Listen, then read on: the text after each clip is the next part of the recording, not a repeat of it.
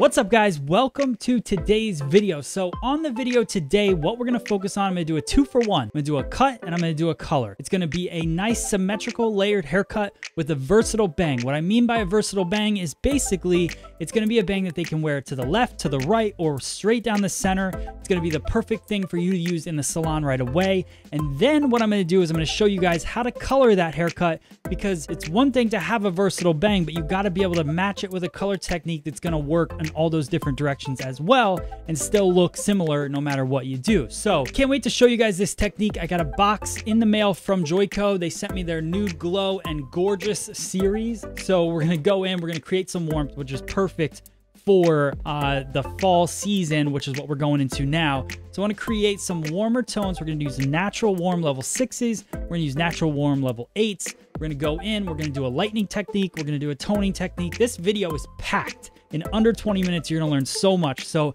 very, very excited to showcase all this stuff for you guys. Thanks for watching. Make sure you subscribe to the channel before you watch any further, and hit that like button if you like the video, and make sure you post a comment if you have a question below, or if you just love the video, let me know that as well. Thank you guys so much for watching. Let's get started. Here we go. All right guys, so we're going to start off this technique. We want to create symmetry to start this whole thing. Really, the whole haircut is based on being symmetrical, not asymmetrical. So center parting to the high point of the head, and then down to just right at the ear, really the top of the ear. So we're gonna have a slight diagonal forward in that sectioning. Notice how I comb all the little hairs right at the scalp, nice and tight, and then I twist everything away and clip it. It's keeping everything nice and clean as we start off our sectioning in this cut. Same thing on the opposite side. So again, keeping it symmetrical. And then the overall goal of this cut is to not only have a nice symmetrical layering pattern, but also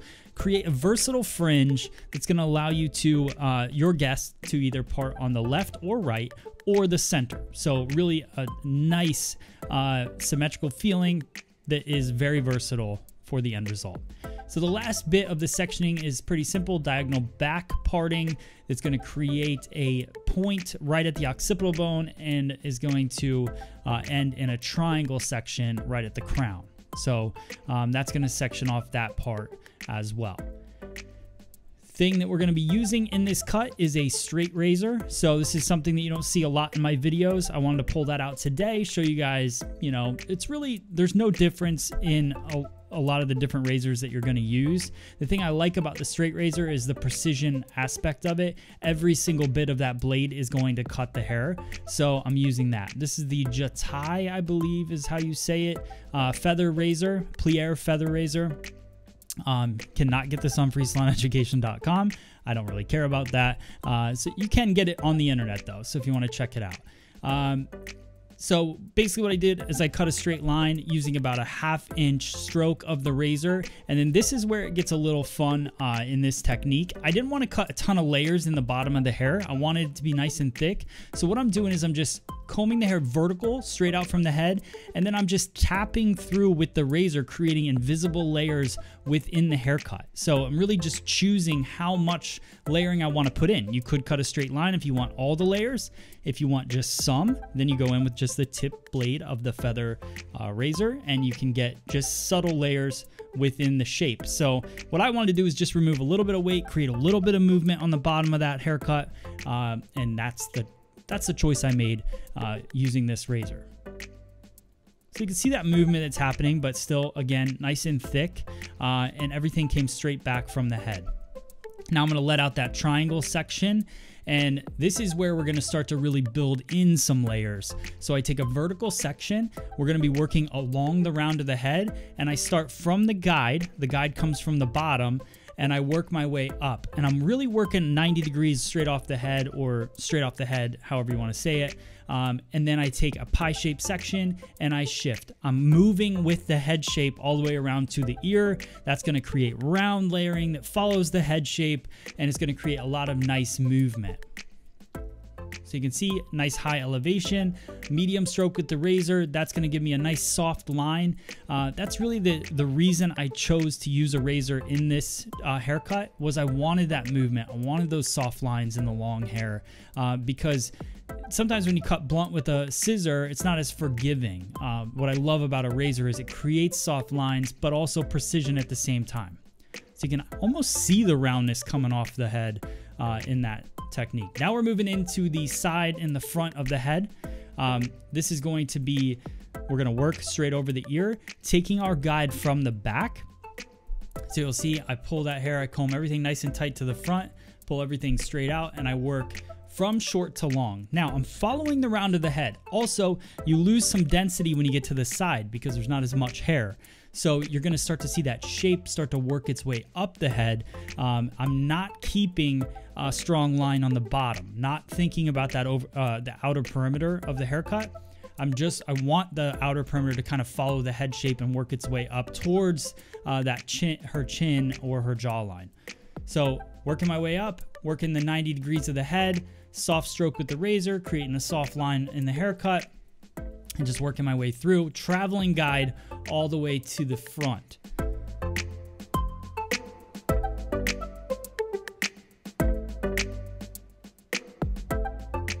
Another key thing I want you to see as I'm working on the head is you got to know when to stop, right? So I want to work on a fringe later. So you'll notice that I'm only going to take, oh, not even going to take any more sections. So right there, I'm going to pause.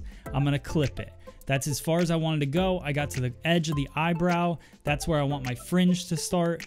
So I pause, I clip it, and now I work to the other side. Same exact thing on the opposite side, combing everything straight out, grabbing a guide from the back, and then working that medium stroke with the razor up the head shape, 90 degrees out.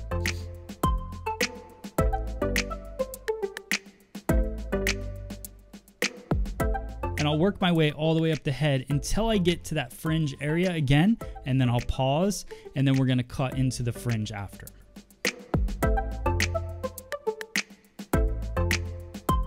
All right, so we let out the fringe area. So this is pretty simple. What I'm gonna do is I'm gonna comb everything over to me on one side. I'm gonna determine the length that I want, and that's where I'm gonna start. So I'm creating that angle on one side. So now it's gonna push that weight from the left-hand side of her face over to the right-hand side. Then I go in with the tip of that feather razor just to skinny it up a little bit, take out some of that weight, and then I do the same exact thing on the opposite side, keeping everything symmetrical, which is gonna allow her to go to either side on this haircut. Now going in and using the tip of the feather razor is gonna lighten it up a little bit so it makes it a lot softer when she decides which side she wants to put her hair on. But you can see, you can work it back and forth whichever way you want. So now what I'm gonna do is I'm gonna blow dry her hair. I'm gonna show you guys the end result, but I'm also gonna show you it with hair color because I'm gonna go into the hair color next. So if you wanna see that, stay tuned in this video.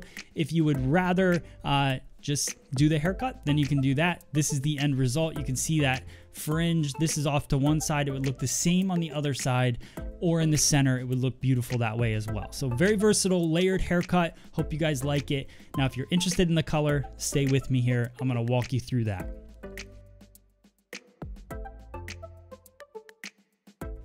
All right, so we're gonna start off our color technique doing a zigzag parting right down the center. Now this haircut, we're basing the color off of the haircut. That's kind of the way I wanna start doing these videos. Let me know if you like that. But I wanted to do the cut first and then show how I would color that cut. So we go in, I do a zigzag parting on the center part. We built the whole haircut off of a center part. I want this to be versatile. The whole haircut is based on having the client be able to push the hair either way. So I want a top, I want to color it so that it has that movement. So no matter how they put their hair, it's not going to favor one way or the other. So I use the zigzag parting and I take the first bit of that triangle, I do a slice, and then I tease that slice and I start painting. So I work my way through. I'm using Joico Blonde Life Lightener with 20 volume, and I'm gonna put that on her hair first. Now lightening hair is just the first step, right? I think too much in the salon, we think of lightening as the final step or a quick toner at the bowl. What I'm gonna do is I'm going to lighten her, get her light where I want her, and then go in and do a toning, a little bit of shadowing, a little bit of lightness on the ends, but really soften that tone and bring it all together. So taking each edge of the triangle. So I got the first triangle on that zigzag, and then I take the next triangle. So you should see kind of a back and forth movement with these foils. Notice that the first one was that direction, the second one is the other direction, and now I'm taking one the opposite direction. So just working my way through that zigzag, one foil at a time. This is a really simple technique, but it's really effective. It really pops some brightness in the top, but you don't know where that brightness is coming from, and that's what I wanted to create in this color technique here. So again, working my way through that zigzag. Then when I get to the fringe, that's where we're gonna change things up. Because it's such a versatile fringe, you gotta be very careful of how you decide to color it. So just working through, notice how much I'm teasing that. It's sped up so it looks a little funny, but I'm teasing it quite a bit because I want as soft result as possible. If you want a little bit harsher result, a little bit more bold statement, then less teasing.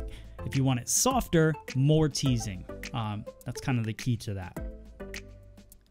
So notice I've only done, this is my fourth foil, and then now I'm at the fringe. So it's pretty quick across the top. And then now I'm gonna work slices all the way down, weaving and not teasing. So really, really fine weave in the front. And then I put the foil under, I paint the lightener on, and then I'll work my way through. So pretty standard weave, but notice that I'm going kind of diagonal back with my parting. And I'm gonna work my way all the way to the front fringe. And I'm gonna do the same thing on the opposite side. So I'm gonna stop talking, let you watch, and we'll work our way through this.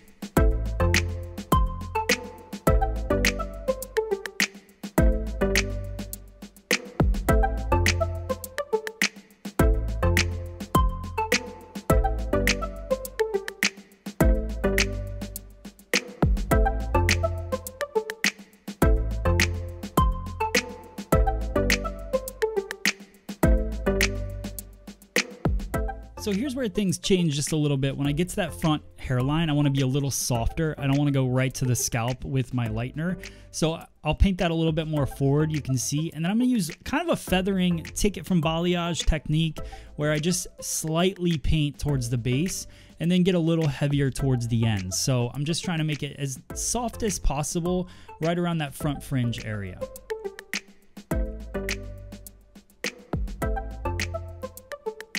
So that's our first side. Now I'm going to move to the opposite side and do the exact same thing that way.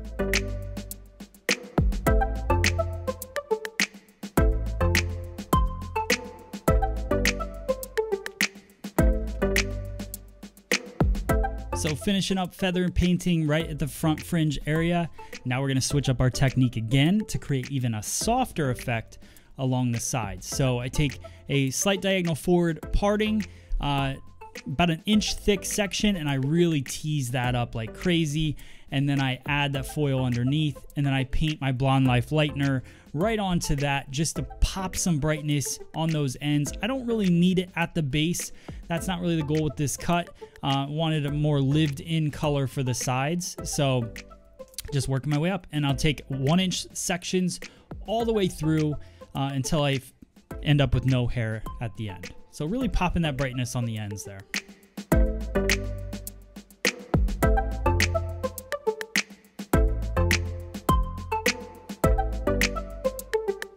Another quick tip is to make sure that you don't paint that lightener into the tease section too much, because it's obviously bunched up there.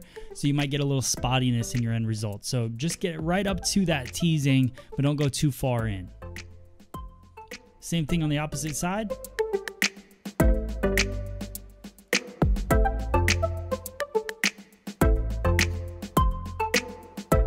And then the last little touch that I do is I'll paint just a tad bit into the back of her hair. So you'll see some featheredness, I don't think that's a word.